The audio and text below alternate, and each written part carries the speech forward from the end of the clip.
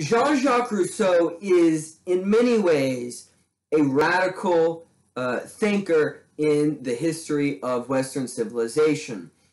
In certain ways, he is the antithesis to someone like Thomas Hobbes, and in other ways, he is kind of a compatibilist between, say, John Locke and Thomas Hobbes.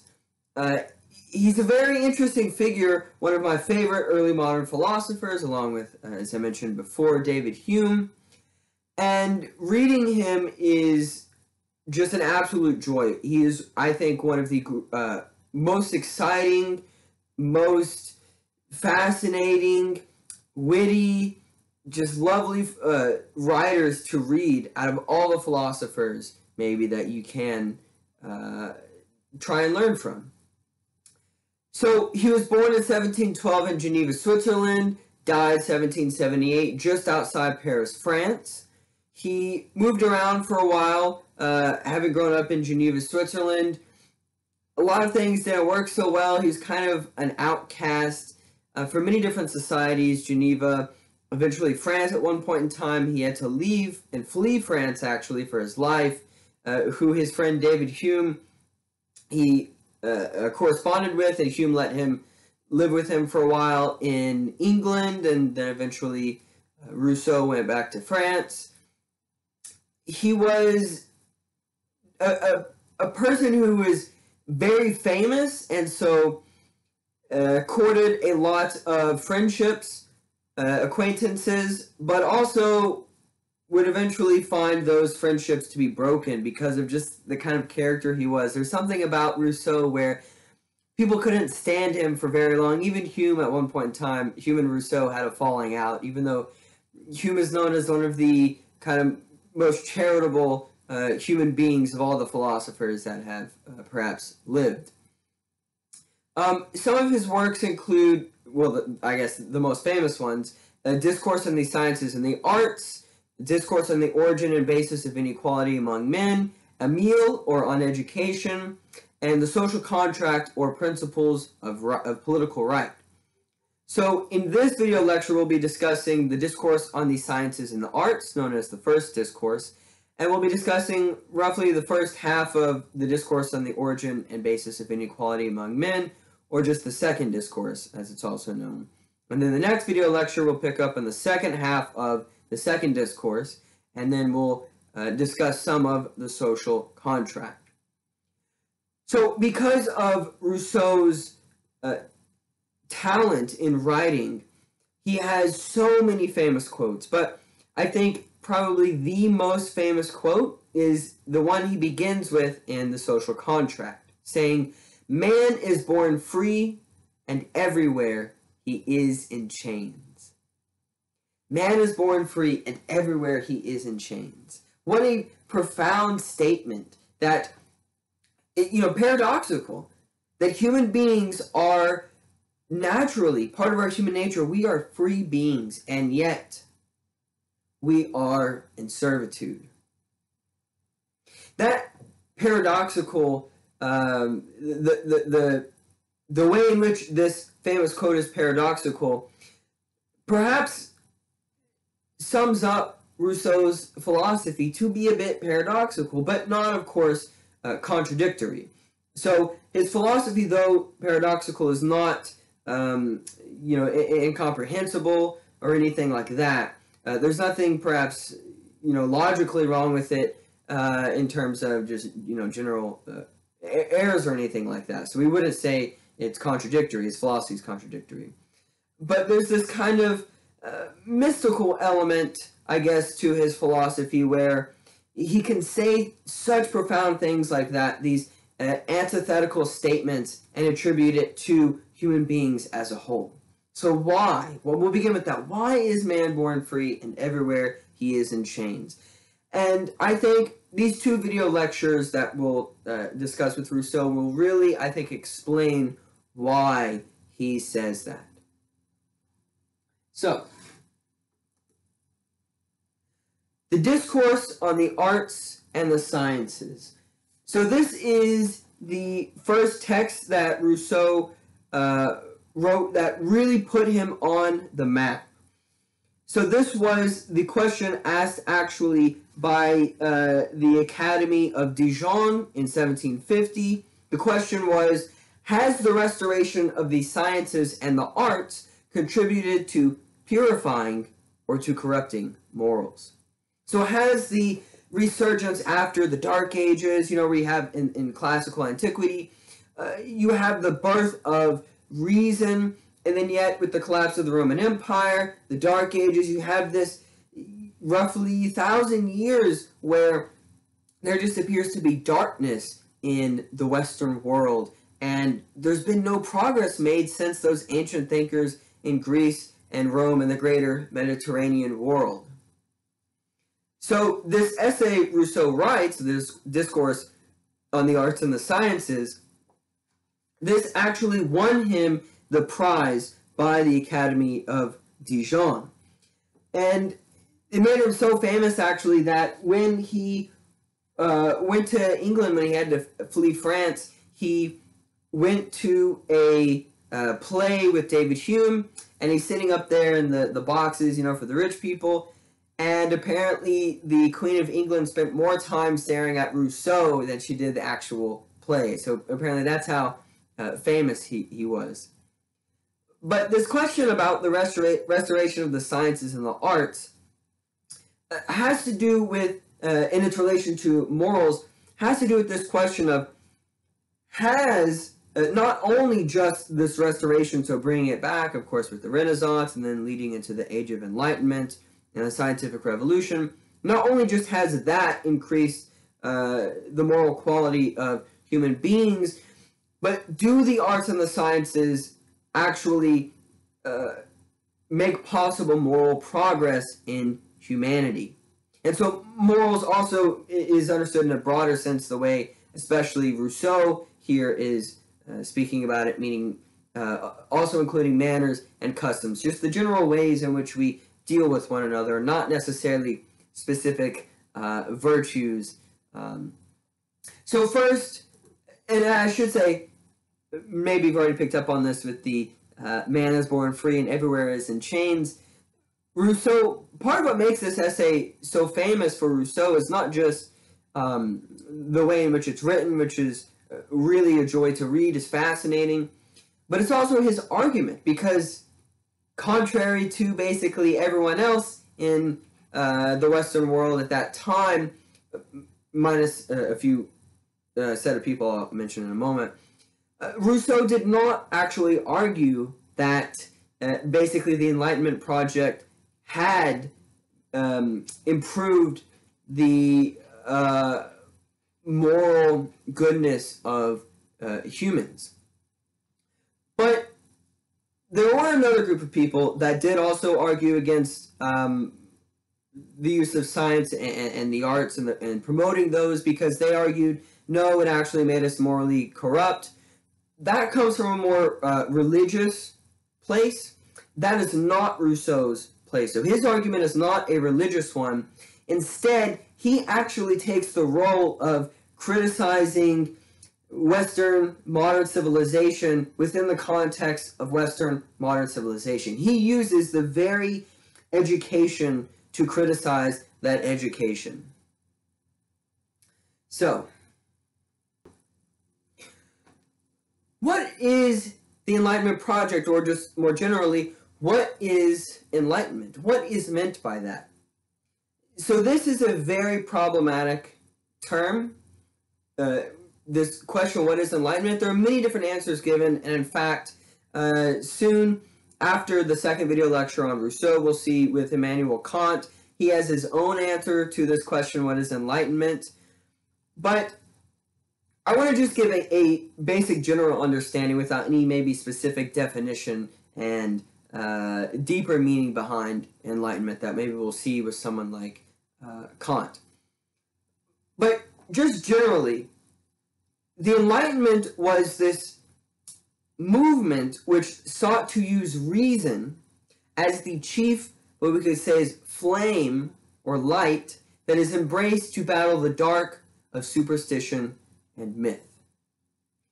So in many ways, we've seen this actually a little bit before when I mentioned with Rene Descartes, and he wanted to, where he said, oh, of course, some people want to try to just prove the existence of God using the Bible or talk about belief, but Descartes said, no, I want to try and use reason to prove that God exists, right? So there's this centuries-long movement to try and use reason where we can have quantifiable certainty about things like the existence of God, things like the earth, the world around us, and ourselves.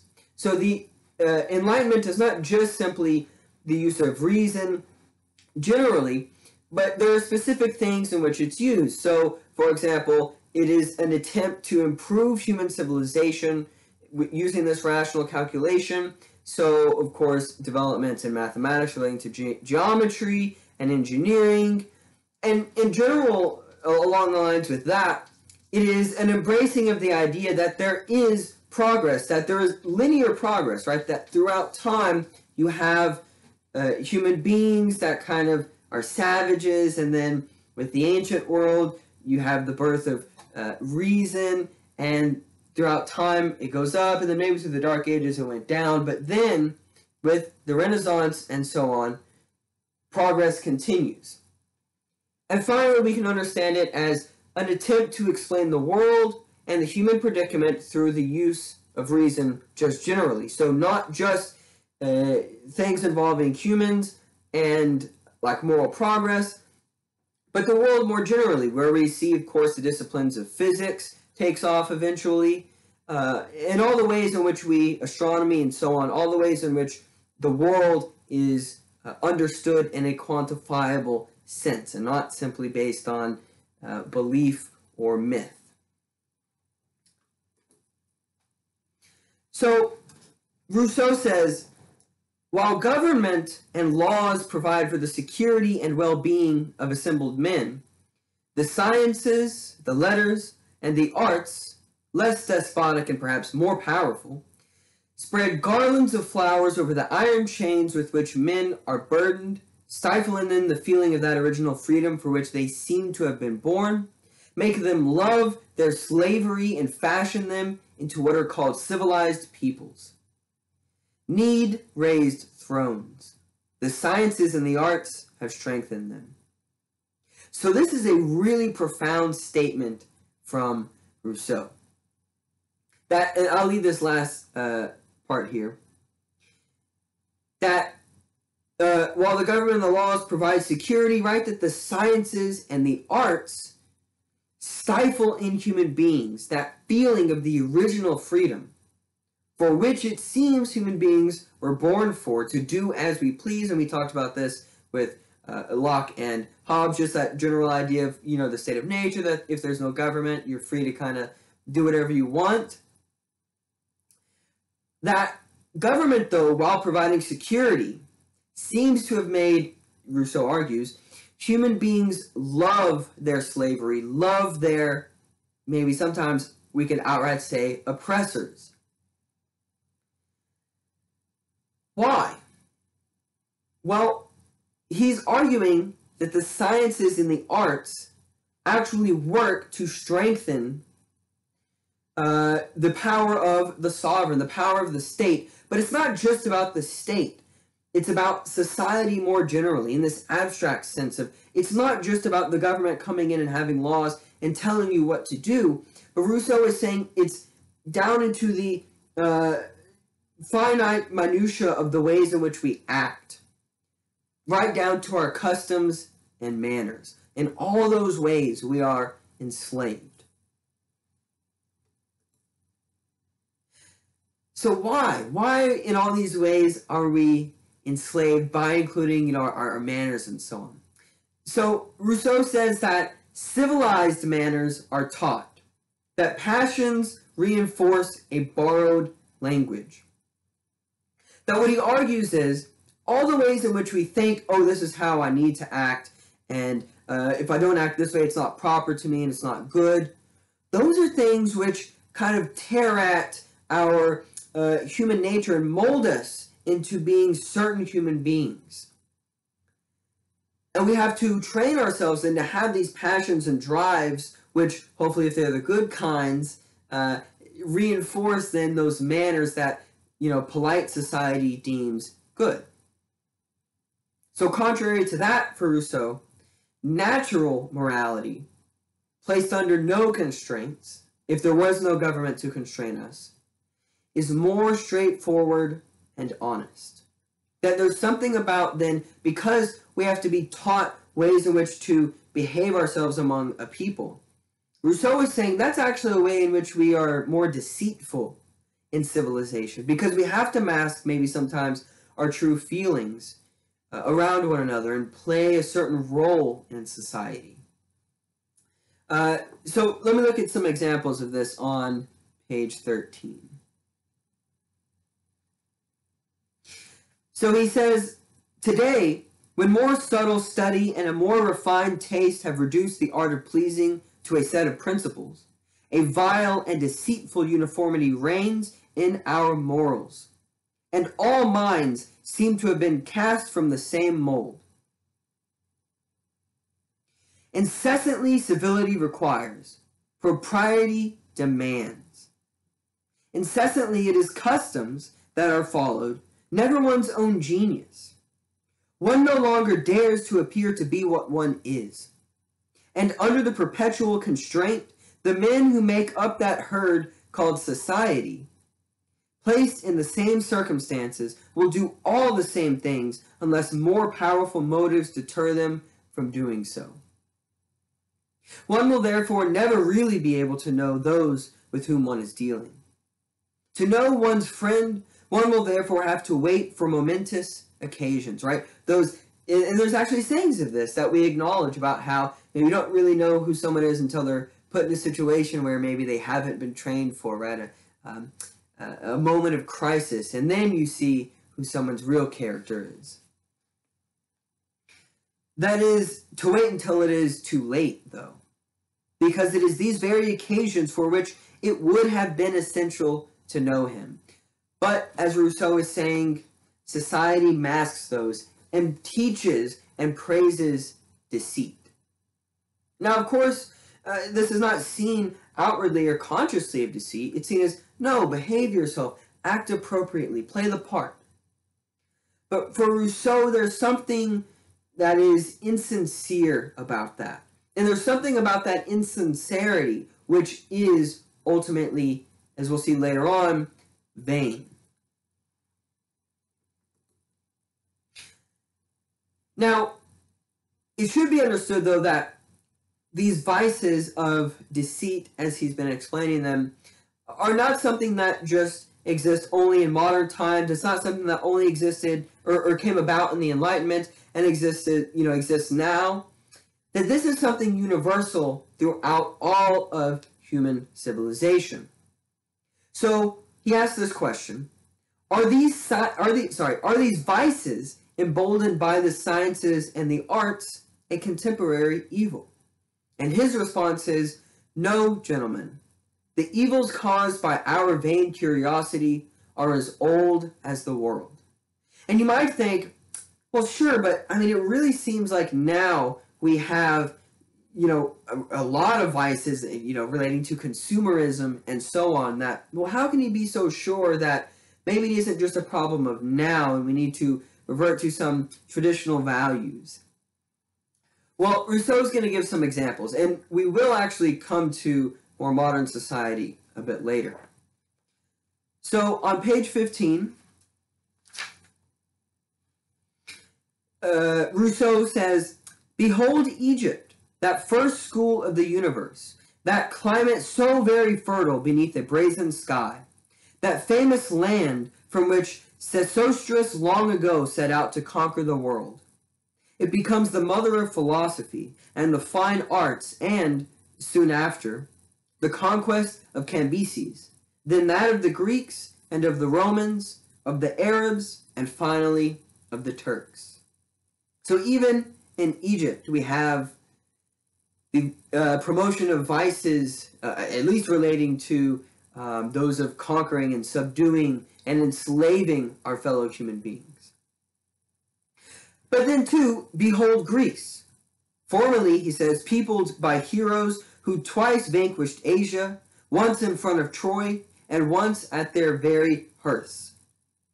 Nascent letters had not yet carried corruption into the hearts of its inhabitants. But the progress of the arts, the dissolution of morals, and the yoke of the Macedonian closely followed upon one another.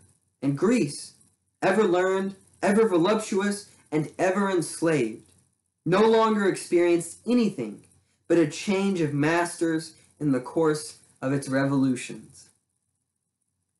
And then it is in the time of the likes of Aeneas and of the Terence that Rome, founded by a shepherd and made illustrious by farmers, begins to degenerate.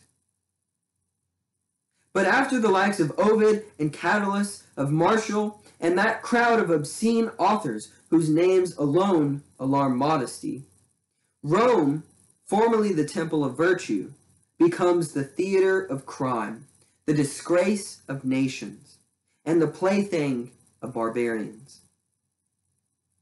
This capital of the world ultimately succumbs to the yoke it had imposed on so many peoples. And the day of its fall was the eve of the day on which the title of arbiter of good taste was given to one of its citizens.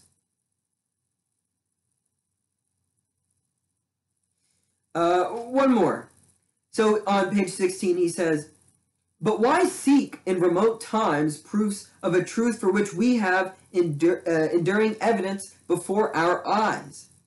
In Asia there is an immense land where literary honors lead to the state's highest offices.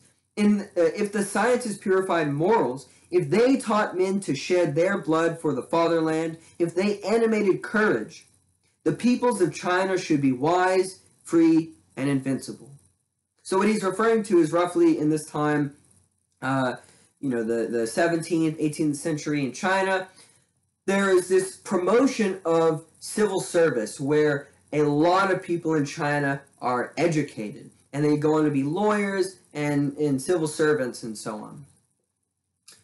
But Rousseau says, so if there would be any example of this promotion of arts and sciences, well, maybe we would see it at least in China. But he says, "But if there is not a single vice that does not dominate them, not a single crime that is not familiar to them, if neither the enlightenment of government officials nor the alleged wisdom of the laws, of what use have all these learned men been to them? What benefit have they derived from the honors bestowed on them? Is it to be populated by slaves and wicked men, upon which China depended on, just as all of Europe prior to the abolishment of serfdom depended on? How is it that we could say the promotion of the sciences and the arts promote morals when he's saying, look at China, which seems to, in his time, gone the farthest, and yet slavery still persists?"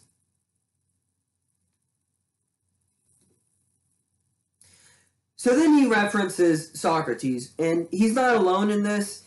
It is common for philosophers often to praise Socrates or see that they in some way really understood Socrates while all the other philosophers really never understood Socrates. But at this point, Rousseau cites Socrates, who recognized the genius of the poets and yet rejected their sophistry while simultaneously praising his own ignorance, because Socrates famously says, "The only thing I know is that I know nothing." So on page 18 here we have, this is a paraphrasing Rousseau attributes to Socrates, and it's supposed to take place in the Apology when Socrates is on trial. But Rousseau writes, "From the poets," continues Socrates, "I went on to the artists. No one is more ignorant about the arts than I am," speaking, as Socrates here. "No one was more convinced that the artists possessed some very fine secrets. Yet I perceived that their condition is no better than that of the poets, and that both of them have the same bias. Because the most skillful among them excel in their speciality. They regard themselves as the wisest of men. This presumption altogether tarnished their knowledge in my eyes. As a result, putting myself in the place of the oracle and asking myself which I would prefer to be, what I am or what they are, knowing what they have learned or knowing that I know nothing, I answered myself and the God, I want to remain what I am. So, continuing, we do not know, neither the sophists, nor the poets, nor the orators, nor the artists, nor I, what is the true, the good, and the beautiful. But there is this difference between us. So here Socrates is supposed to be, of course, saying why he is different than the poets and the sophists in general. That although these people know nothing, they all believe they know something, whereas I, if I know nothing, am at least not in doubt about it. As a result, this entire superiority of wisdom that is accorded to me by the oracle amounts simply to being fully convinced that I am ignorant of what I do not know. So if Socrates were alive in Rousseau's time, of course, would he praise the Enlightenment, sciences, and arts? If, at this point in time in the past, we say, well, of course, because the poets and all these other sophists, they didn't really know what we know now, because now we have science. So surely maybe Socrates would praise the sciences and the arts now. Well, Rousseau says to that, no, gentlemen, that just man would continue to scorn our vain sciences. He would not help to enlarge that mass of books with which we are inundated from every direction. And he would leave behind, as he did before, as the sole precept to his disciples, and to our posterity merely as the example and the memory of his virtue.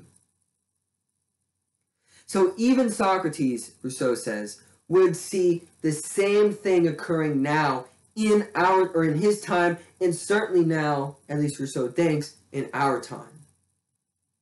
That there are sophists all among us, and that we still, Rousseau would argue, that Socrates would argue, we still are living unexamined lives. So in a way, here, Rousseau is seeing himself as a Socratic figure.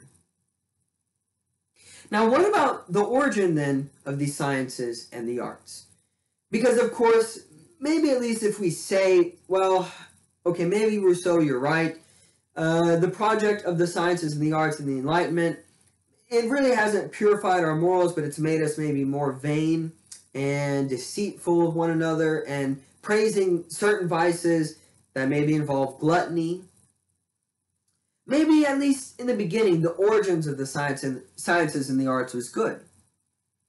But Rousseau says to this, whether one leafs through the annals of the world, whether one supplements uncertain chronicles with philosophical research, human knowledge will not be found to have the origin that corresponds to the idea one would like to have of it.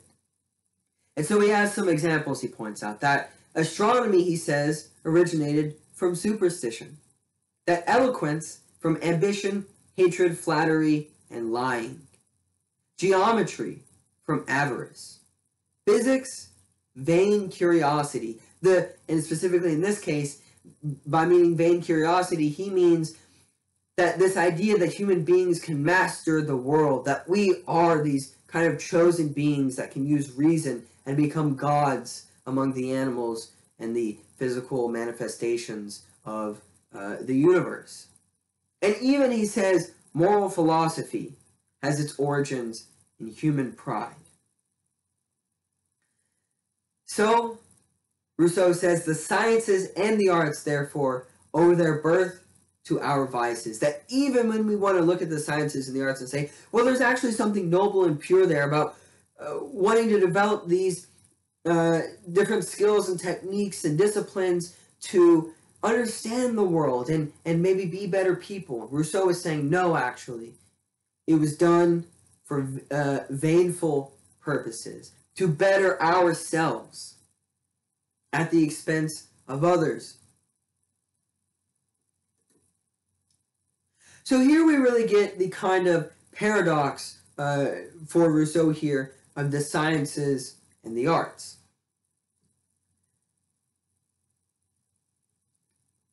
So quite simply, civilization comes at a price.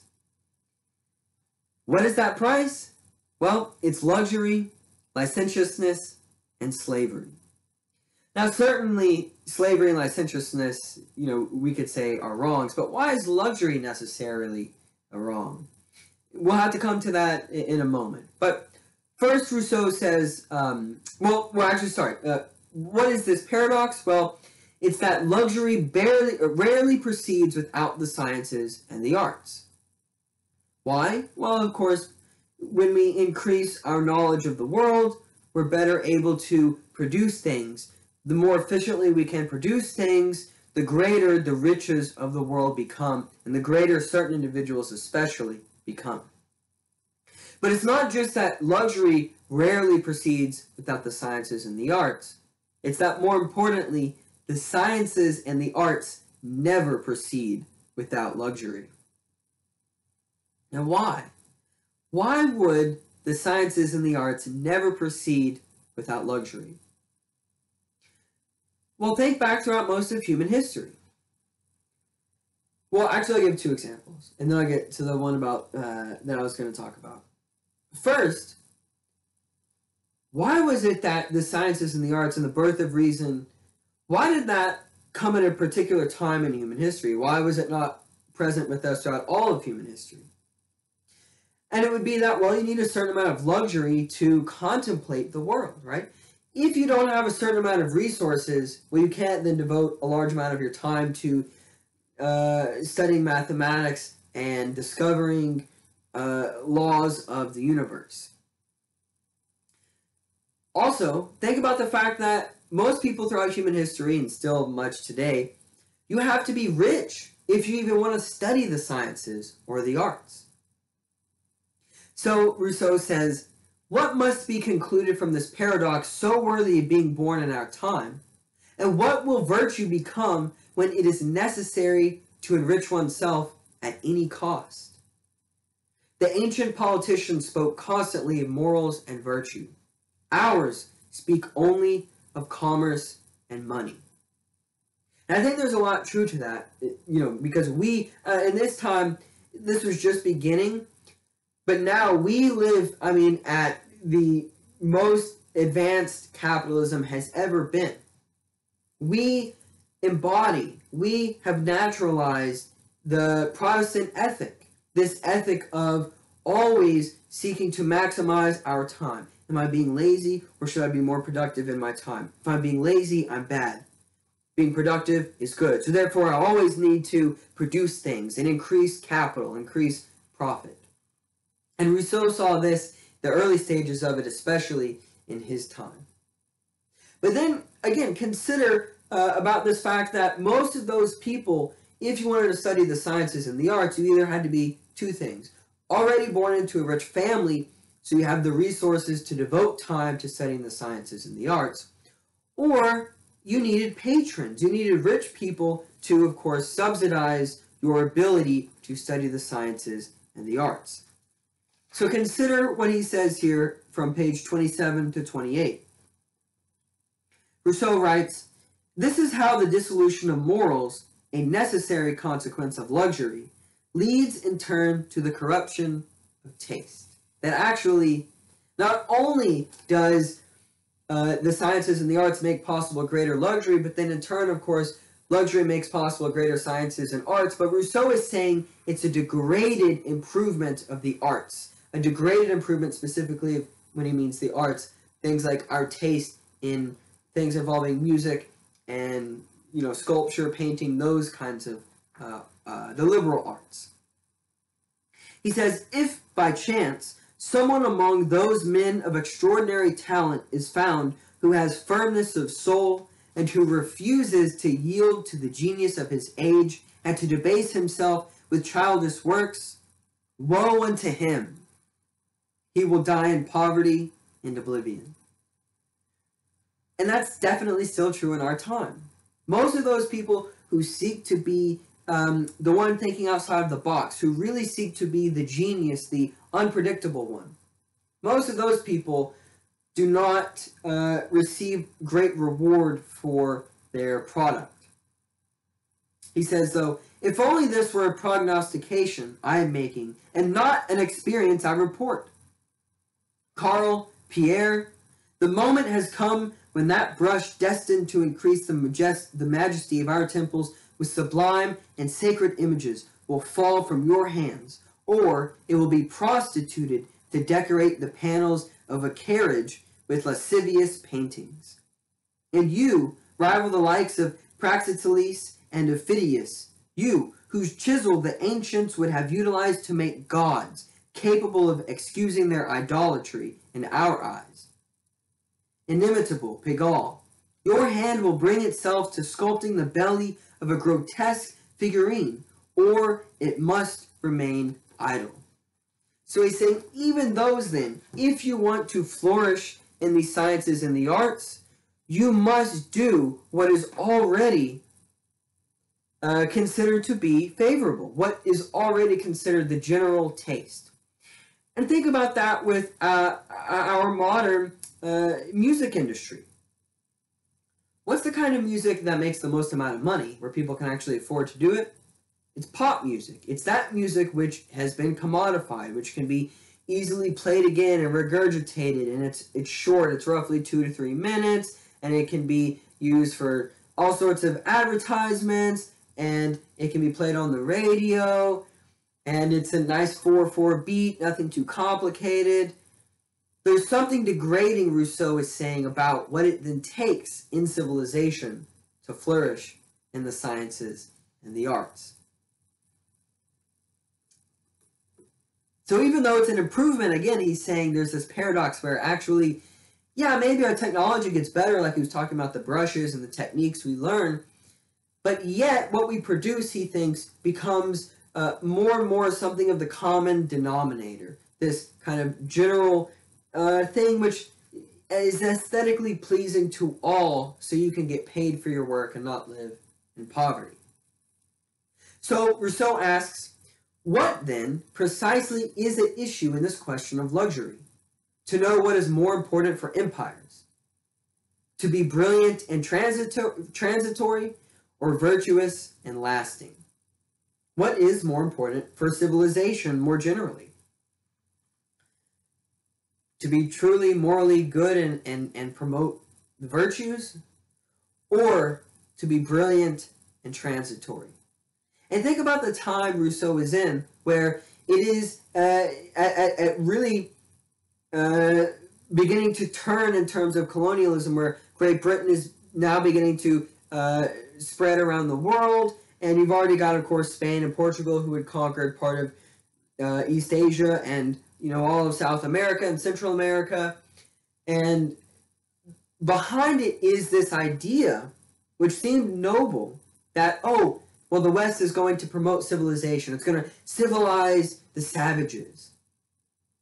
But what actually happens? The enslavement of human beings around the world, mass atrocities.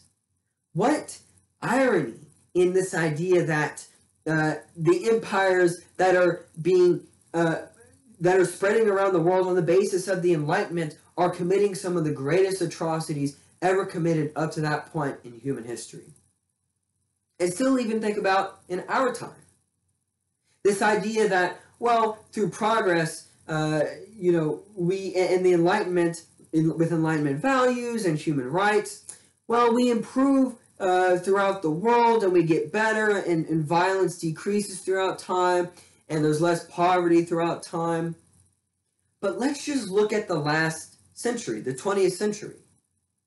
The 20th century involved 2 world wars, almost the destruction of all of humanity with mutually assured destruction, and the Cold War, right, the nuclear arms race. It involved imperialism throughout the entire world. It involved multiple coups of governments overthrowing them for the sake of markets and resources. Is that something that shows definitively that the promotion of the arts and sciences has produced a greater, moral aptitude in humanity? Well, I think Rousseau would say no, that that's actually to the contrary.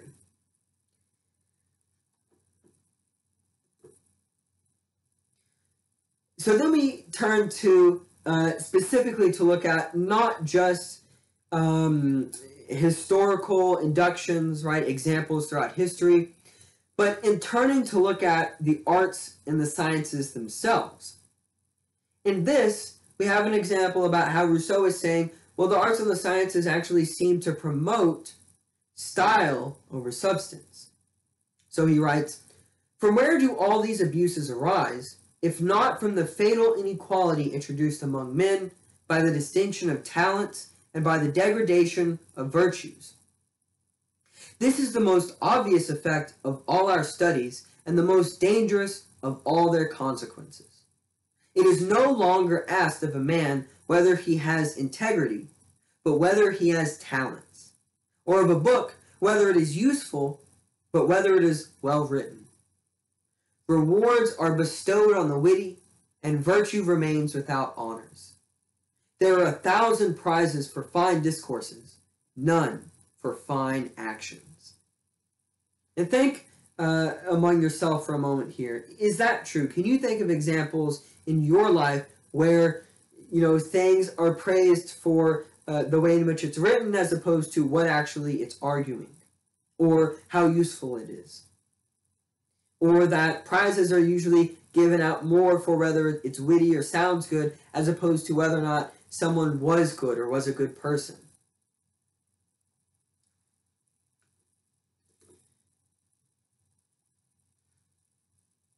So, what is Rousseau arguing here? Well, of course, he's arguing no, that the resurgence of the arts and the sciences has not resulted in the improvement of human morals, but actually has done the opposite.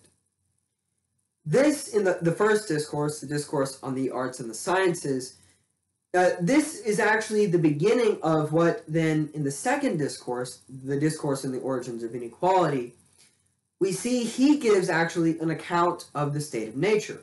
So remember, we saw this account of the state of nature with Thomas Hobbes, where, before government, before civilization, humans are naturally selfish and we're bad.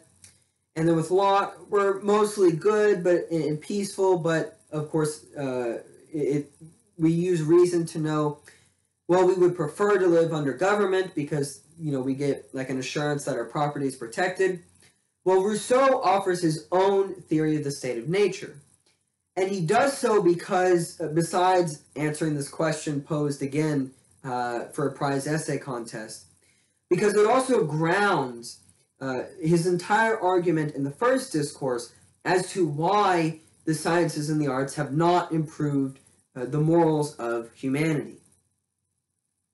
So he says, if I am obligated to do no harm to my fellow human being, it is less because he is a rational being than because he is a sensitive being.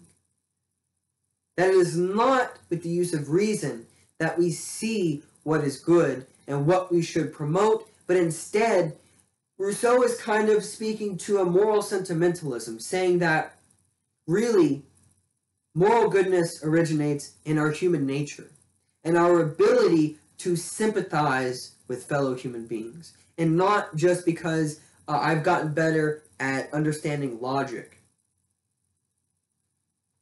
So, what is his argument then about the state of nature?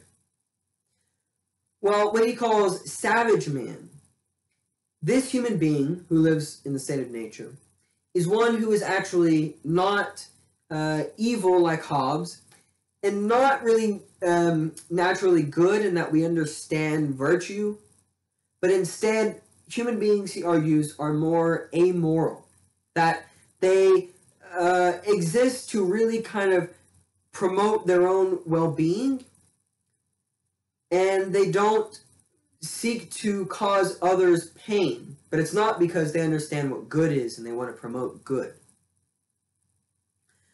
Additionally, human beings in the state of nature, he argues, are politically free because, of course, there is no government telling them what they can do, and there are no customs also indirectly telling people how they ought to act and how they should not act. But instead, human beings are actually metaphysically determined, though. That as he says, savage man only pursues rules prescribed by nature or instinct. That the only operations of the soul are to desire or not to desire. That in that way, we are more similar to non-rational animals. And what distinguishes human beings in the state of nature is pity, this natural feeling which contributes to the mutual preservation of the entire species. That for Rousseau, when a human being in the state of nature sees another human being get injured and suffer, that human being in the state of nature is able to have pity and is actually overwhelmed by this pity, to put themselves, by empathizing, in the shoes of the other person and suffer with them. And that is why they do not seek to harm other human beings. Now let's juxtapose it with civilized man, where, again, going back to that quote, man is born free, and yet everywhere is in chains. So on the contrary, which we already know, Rousseau is arguing civilization actually makes us immoral. Metaphysically, he says, yeah, we're free because we can use reason. We're not just controlled by our instincts. But that comes at a cost.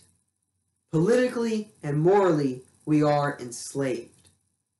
That we feel still the same impetus of nature, but we recognize that we are free to resist by the consciousness of our own freedom. And this creates a kind of disconnect. This actually creates, maybe this is an early example of, what am I looking for here? Of existential angst and existential fear. Additionally, he argues civilized man is dangerously reliant on society because we rely so much then on the arts and the sciences to tell us what to do, we can no longer actually rely on instincts to just live. And that at any point in time when we get older and technology changes too much for us, we become more stupid, he says, than man in the state of nature. And finally, society has negatively changed our tolerance of danger and harm. That civilized man can dismiss a fellow human being, being killed, being assassinated, and put at bay the nature that would cause him to identify with that person. That there is something about what society has trained us to do to have less pity, to have less empathy and sympathy with our fellow human beings suffering because, well, for society it's more useful. If we're constantly succumbed by, sympathizing with our fellow human beings, we won't get anything done.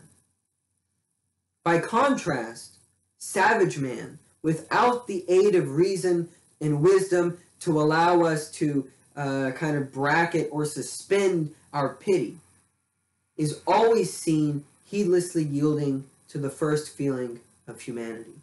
And in that way, Rousseau is arguing, savage man, human beings in the state of nature are in a way more human than civilized human beings.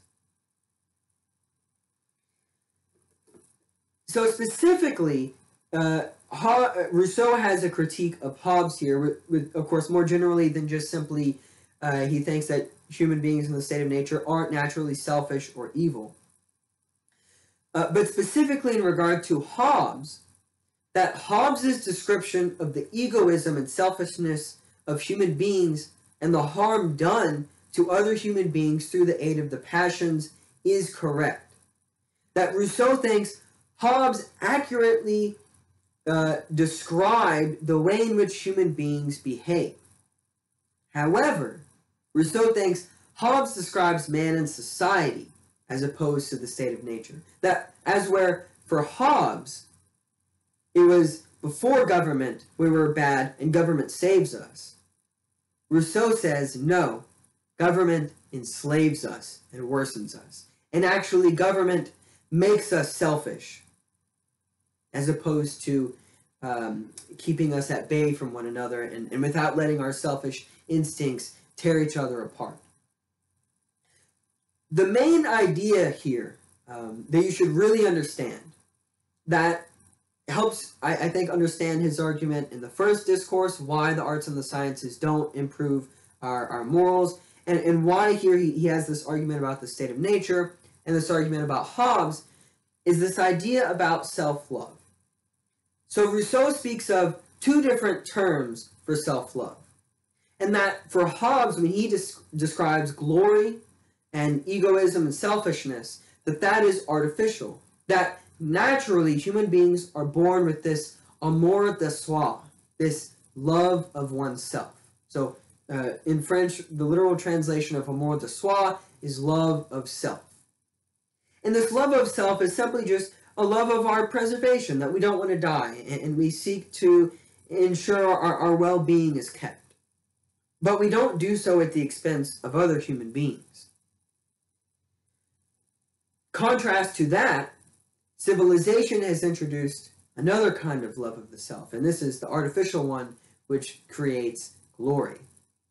And that is amour propre, a prideful vanity, a prideful or vain love of the self, where I start to see myself through the views of other human beings, and I start to understand myself, and I start to love myself based on what other people think about me. And when that happens, Rousseau says, that is when I am enslaved by the customs and manners of society, because I no longer feel free to be the genius and to be spontaneous, but instead I am bound by the thoughts and opinions other people have of me. And instead, society and I too then begin to promote vanity. And that is when I become selfish.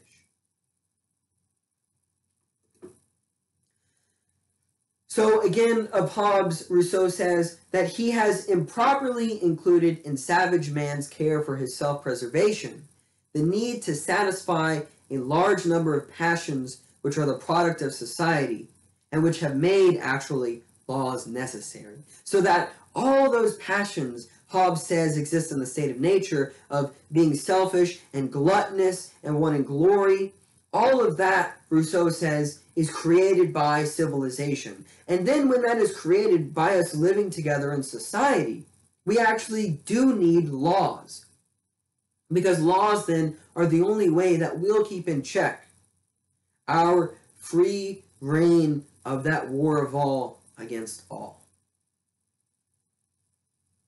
So maybe I hope you're starting to see the paradoxical nature here of Rousseau's philosophy and why people for centuries now have found Rousseau absolutely fascinating. So to conclude then what I'm calling the preliminary investigation here of human nature and the state of nature, I do want to read one final quote from Rousseau. So this is towards the end of the first part of the second discourse. And Rousseau writes, "Without needlessly drawing out these details, everyone must see that since the bonds of servitude are formed only by the mutual dependence of men and by the reciprocal needs that unite them, it is impossible to enslave a man without first having put him in the position of being unable to do without another." Right? That you can't, he says, it doesn't make sense why someone would willingly walk into civilization and walk into chaining themselves when before they were entirely free. And as Rousseau says, it was a generally peaceful existence. How did that happen? He says, a situation which, since it does not exist in the state of nature, leaves everyone in it free from the yoke and renders vain the law of the stronger. So in the next video lecture, we'll turn to the second part of the second discourse, where we will see the argument Rousseau has for why it is human beings went from the state of nature to civilization, how it is human beings enslaved themselves, how it is human beings began to corrupt themselves morally. And then we will also see Rousseau's solution for, while he's going to argue we can't ever revert back to the state of nature, we can at least try to mitigate the promotion of vices. And that is where we'll see where he promotes the concept of the general will.